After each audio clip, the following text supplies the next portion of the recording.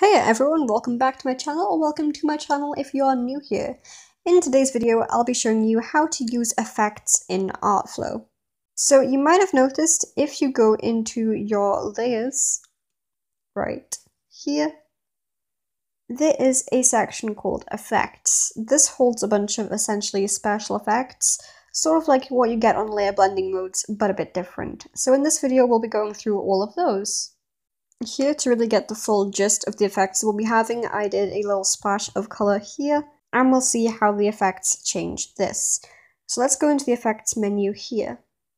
There are a good few different options, which I think is really refreshing considering Artflow usually doesn't have many options.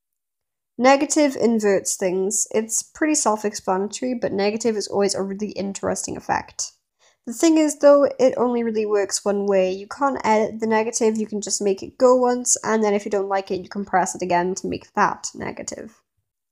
Next, we have Grayscale. There's no real way to undo this one, and it just makes your drawing monotone. Here, unlike with the others, you can't click on it again to make it go back. It just stays grayscale. The only way to put this back is to press the back arrow. Of course, grayscale is always a fun thing to have, but I think that there should be more options and ways to undo it easier. Then we have Solarize.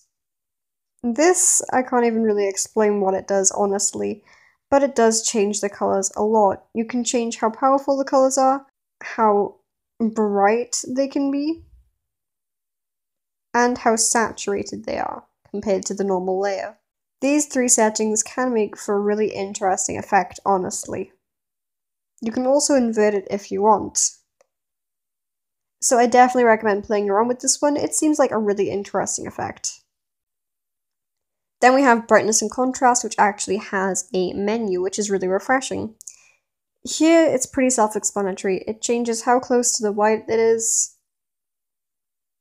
and then how much contrast is between the colors, or basically how much they blend together. The lower the contrast is, the more they will blend together, and the higher it is, the more barriers you will see between them, like this. This is, again, really fun to play with. Then we have color balance. This changes three different parts of the drawing's colors: the mid parts, the shadows, and the highlights. The shadows will be all the darker parts, and here you'll be able to change the color of those shadows. This drawing doesn't exactly have shadows though, so you won't really see an effect there. In midtones, this is all the main stuff. Right here, you'll see in the center of everything, this is how it's supposed to be, but if you shift even one of the bars, you will see it shift more towards the color that you're going towards. For example, if we went completely cyan in both ways, then it would be just blue. Or if you kept everything midtone, apart from just moving it to green, then it would be just green. This is really fun to play with. Then we have highlights, which just change the lighter parts of the drawing or the highlights of it.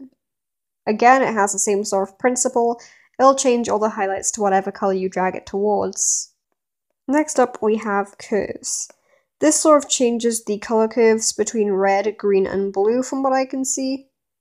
It's a pretty confusing menu, but it can be really interesting to play with.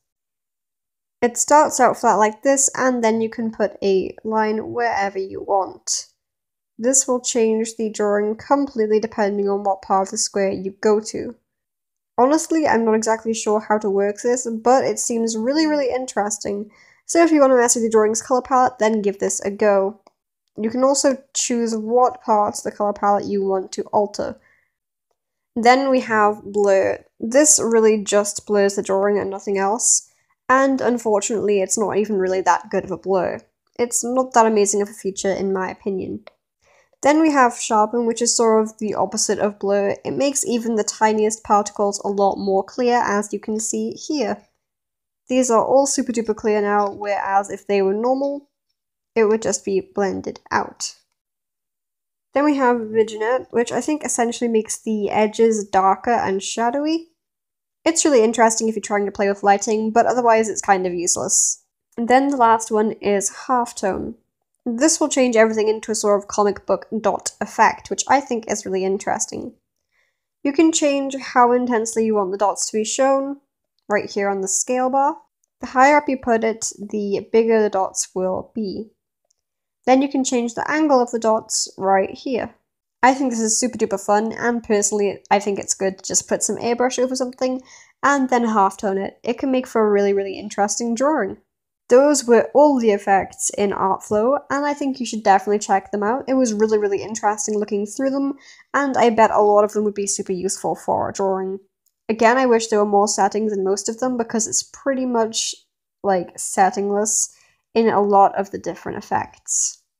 Thank you very much for watching the video. I hope that you enjoyed it, and if you did or found it helpful, then maybe consider supporting. Bye!